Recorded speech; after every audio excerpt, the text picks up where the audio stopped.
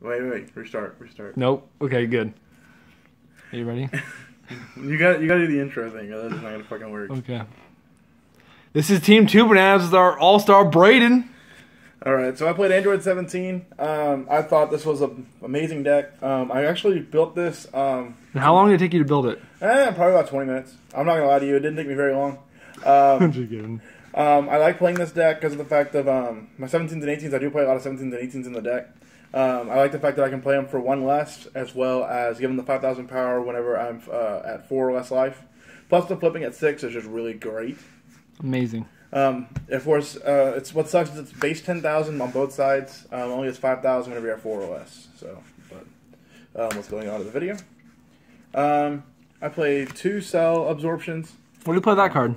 I like this card because of the fact that even though it's a 4-drop, if you have your 17 and 18, this is basically Android's version of Broly to force 2 cards to be discarded out of the hand. Also can't be bloodlusted. True, you can't bloodlust this bitch. It's fantastic. Fantastic! I played green-blue, so of course I'm going to show some of the blue cards that are in here.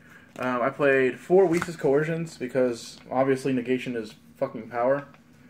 And 4 Boos because I need the draw power. This deck is really good with draw power. Being able to have that extra card, even if it may making you have to wait a turn, it's still pretty good to get that extra draw power in. I played 2 of the Destined Deed Krillins. Why do you play those? I like this card because of the fact that with Android, the reverse side being 17 and 18, as well as playing a lot of 18s, this card plays for free from hand as long as you control an Android 18. It's pretty good. And plus it's a blocker, so you just drop it and you just keep your card safe. I played 3 Human Shield Krillins. I like having a lot of blockers in this deck because of the fact that my 17s and 18s can be, they go up to 20k limit and I'm at 4 or less life. So being able to keep them safe until I reach that point is really good. I played 4 Senzu Beams and 4 Objections. Of course, I like Mana Ramp, being able to... I also played Vegeta as well as Cell with blue to build Mana Ramp, so that way I can play pretty much anything I need to at any given point, as well as have leftover mana to protect myself. That's true, that's true. I played 4 Trunks 10k shield or 10k boosters. Of course, this is mandatory in every deck you play. You want to have at least a 10k boost in every deck. Do you know anybody who's played more than 4 of those in a deck? Hey man, when I first started this game, I was playing red and green. I got this. I was talking about Marquise. Oh, I don't know who that is. You know who that is? He played like 8 of them. Oh, that's true. Actually, no, he played 3 or 4 of each. Yeah, see, so I mean, I don't know how that's gonna work, but of course, the 10k is amazing. Being able to draw a card at 4 less life is just awesome. I played 3 of the bundle of Curiosity Son Gokus just for the draw power. Nice.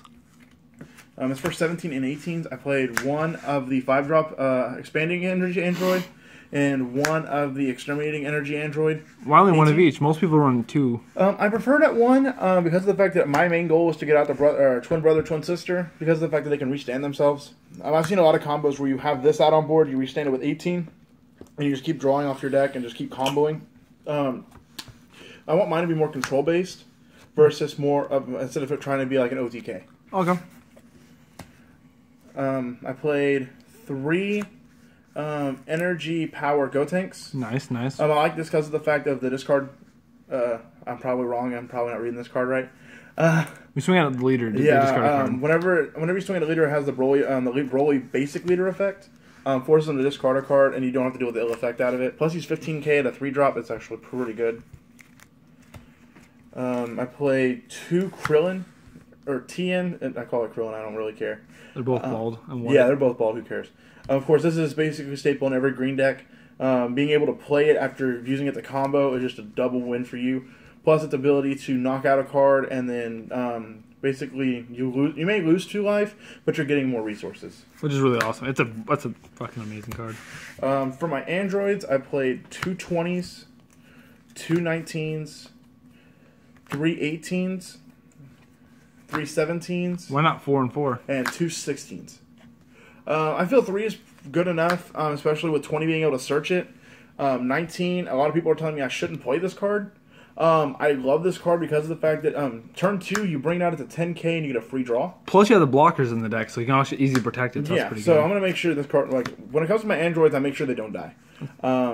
Plus that beautiful 16 right there. Yeah, 16 with dual attack, also revenge. It doesn't have dual attack, it's restand. Yeah, it's kind of a dual attack because a lot of people either they're going to be scared of this and block it, or they're going to let it go through and I'm just going to restand and swing again. So, I mean, they've really got to wonder, especially with these being able to restand and attack again, they really have to be able to contemplate which one would be the worst threat.